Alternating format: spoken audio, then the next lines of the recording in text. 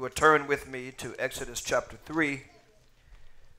Excuse me. I'm going to look at verses 13 through 20, and then Exodus 11 and 1.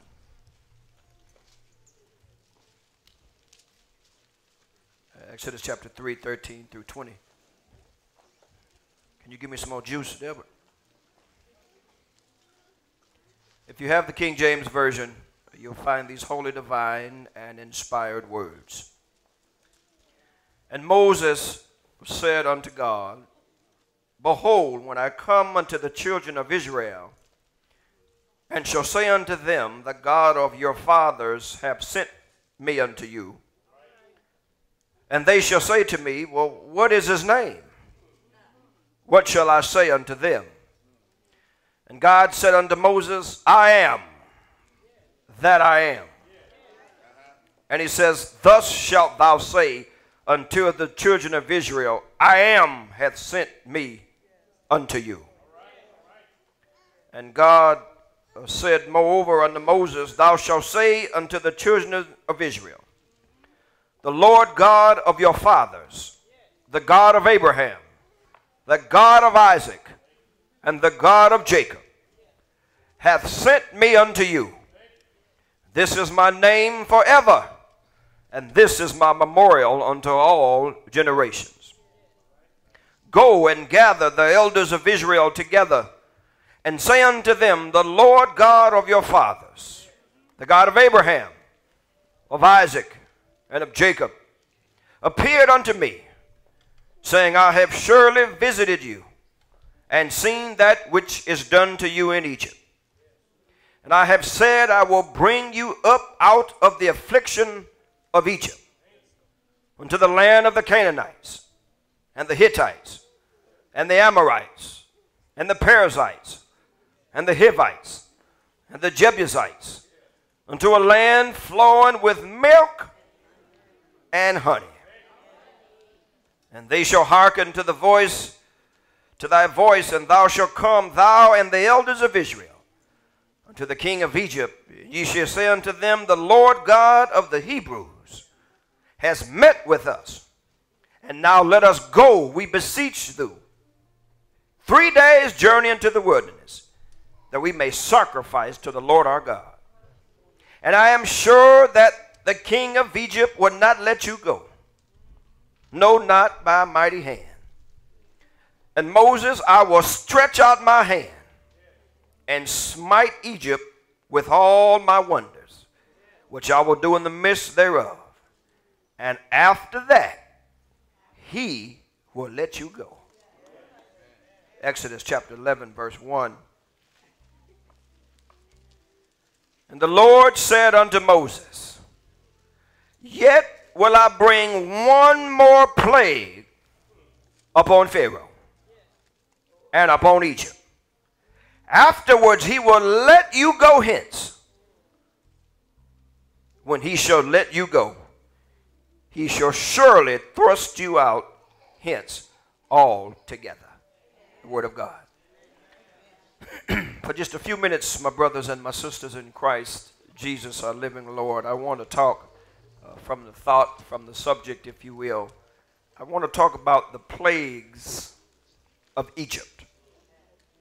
I want to talk about the plagues of Egypt. I told you last week we will be looking, of course, at the plagues of Egypt. Starting next week, we will be looking at plague number 1, and we will go through all of the 10 plagues. But I need to introduce this to you to show you why he sent the plagues and just how many he sent and why he sent the amount that he did send. The term plague is, by definition, something which is always compared to the plagues of Egypt. We hear people, Georgia Winfield, speak of something happening. You may hear them say, that was such as a biblical proportion. So they're comparing the current catastrophes to the biblical proportions that they connect or associate with the plagues of Egypt. So that's the thing, Reverend Owens, that the world, even though some don't believe it, but that's the thing that the world measures the standard against, because when we look at plagues, they will measure those against the plagues of Egypt, even though some don't believe the plagues of Egypt took place, if that makes sense. The Hebrew word for plague is nega. Almost sounding like I'm talking to some of y'all. Nega. It means a blow. It means a stroke. It means a wound or punishment. Even got the same connotation, probably.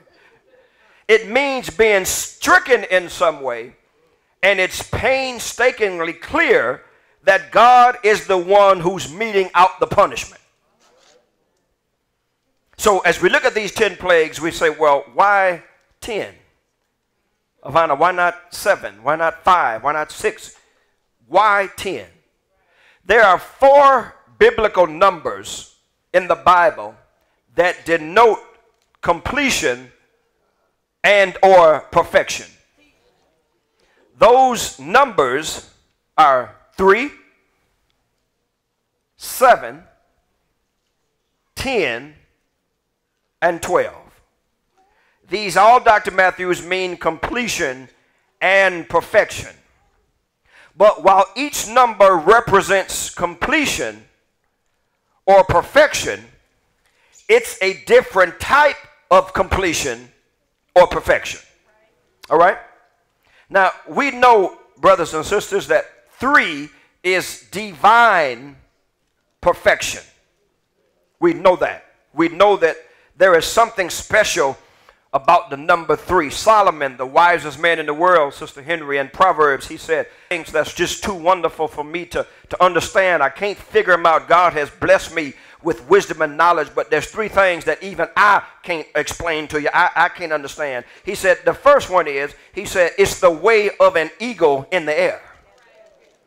He said, I can't figure that thing out. I can't do that. He said, secondly, he said, the way of a serpent on a rock. He said, I can't figure this thing out. And then thirdly, he said, the way of a ship in the midst of the sea. And then even though Andrew, he said, there's 3 things he can't figure out, and then he threw a 4th one in. Then the last one he said, and I can't really understand the way of a man with a virgin. It's in there. He said, I can't figure that out. Can't figure those things out. So we know this 3 is a holy number. Paul, as he wrote to the church, Jeff, in Thessalonica, he said, I pray that God would bless you and sanctify you, spirit, soul, and body. So even man is a dichotomy of 3. And we know that God has the Father, he has the Son, he has the Holy Spirit, and even Satan has his evil trinity, because it's the devil, it's the beast, and it's the false prophet. We know that the devil, he doesn't imitate anything that's not real, so he always tries to imitate and mimic that which is true of God. And you remember Paul said, I don't remember, Minister Perry, this happening. It was about 14 years ago. Whether it was in the flesh or not, I don't know. He said, but I was caught up in the 3rd heaven. And he said, Spoon, the things I saw, I couldn't tell you, because if I told you, you wouldn't believe me. And I can't put into words the stuff that I did see when I was up there. So we know that 3, that's divine perfection. And then 7, we know 7 represents spiritual perfection. 7 represents spiritual perfection. You remember Revelation 1:10, John says in verse 9, Raquel, he said that I was in the spirit on the Lord's day, when they put him on the Isle of Patmos. And he said, when I was in the spirit on the Lord's day, he said, I heard a voice. I heard somebody tap me on the shoulder, and the voice said, I am Alpha and Omega. I'm the first and the last. I'm the beginning and the end. He said, now, John, what I need you to do is I need you to write some stuff, and I'm getting ready to show you something, and I need you to write it in the book, and I need you to write it to the 7 churches of Asia Minor. I need you to write it to the church of Ephesus. I need you to write it to the church at Smyrna. I need you to write it to the church at Pergamos. I need you to write it to the church at Thyatira. I need you to write it to the church at Sardis. I need you to write it to the church in Philadelphia. I need you to write it to the church of Laodicea. And John said, when I looked at the one that was talking, John said, he didn't look like a natural man. John said he had hair like lamb's wool, and black folk trying to make him black because John said his hair was like lamb's wool. That was not describing his race. That was describing him in his judicial character. John said he had red eyes when I looked at him, and the eyes was as flames of fire, and that talks about the purifying judgment of God. And he said, and then I looked down at his feet, and they was like fine brass when I looked down at him. And then John said, Dre, and in the midst of that, he said, there was some stuff that I saw. He said, there were 7 golden candlesticks. And then John said, there were 7 stars that was in his right hand. And then before he ended chapter 1, he explained to us, he said, now let me tell you, for y'all get to going crazy and running, hiding up under your chairs and couches. He said, the 7 stars are the 7 angels of the churches. In other words, the 7 stars are the pastors of the churches. And he said the 7 golden candlesticks, those represent the churches themselves. And then in Revelation 4:5, he said, and out of the throne proceeded lightning and thunderings and voices. And then there were 7 lamps of fire that was burning before the throne, which are before the 7 spirits of God. And if you want to know what the 7 spirits of God are, you can do some homework on yourself. Y'all ain't going to work me to death. It's in Isaiah chapter 11, verse 2. You can find them. So we see that 7 is spiritual perfection. Now listen to me, 12. Now 12 means governmental perfection. Listen to me, 12. I'm doing like Jesus. He that hath an ear, let him hear. Do you know it is not coincidence that there are 12 people on the jury? God had this figured out in Exodus. And we think we smart with our judicial system. There's a reason there's 12. Because 12 represents, again, governmental perfection. You know that there's 12 tribes of Israel. Okay? And you remember Jesus told the apostles, he said, don't worry, don't get this understand. Remember, you're going to judge their angels. You remember when he was walking with the disciples, the Bible said in Mark chapter 3, he took all of his disciples and he had them on a cliff, and he went in God to his Father in prayer, and then out of them he chose 12 whom he called apostles. And the apostles knew that the number meant governmental perfection, because when Judas died, when he hung himself, they said, wait a minute, it ain't but 11 of us. We understand what the number 12 means. They said, now what we're going to have to do is we're going to have to cast lots and make somebody take his spot so that there's 12 of them, so we will be complete in our governmental perfection. So they got the 120 together and they cast lots, and the lot only fell on 2 of them. And out of that 2, they chose Matthias. And then Acts said he was numbered with the 11 apostles, and he made them 12. Because 12 meant governmental perfection. And then the number 10. And what 10 means, Brandon Campbell, that refers to perfection or completion of God's divine order. That's why there's 10 plagues and not 11. That's why there's 10 and not 8. 10 is the only one of the perfect biblical numbers in which human beings have a part to play. We cannot be a part of the 3. We can't be a part of the Father, the Son, and the Holy Spirit. We cannot be a part of the 7, because the 7 deals with spiritual perfection, and we already know that we ain't perfect. We are maturing. We can't be a part of the 12. Paul even understood that, because he said, I'm not meet to be called an apostle. I wasn't there with y'all. Y'all walk with him. And the scripture says in Acts 2 that in order to be an apostle, you had to be at the beginning of John the Baptist's ministry. And I don't understand how we get apostles today, because you got to be over 2,000 years old to meet the requirement. And you go in the back of a Rolling Stone magazine and now you're an apostle.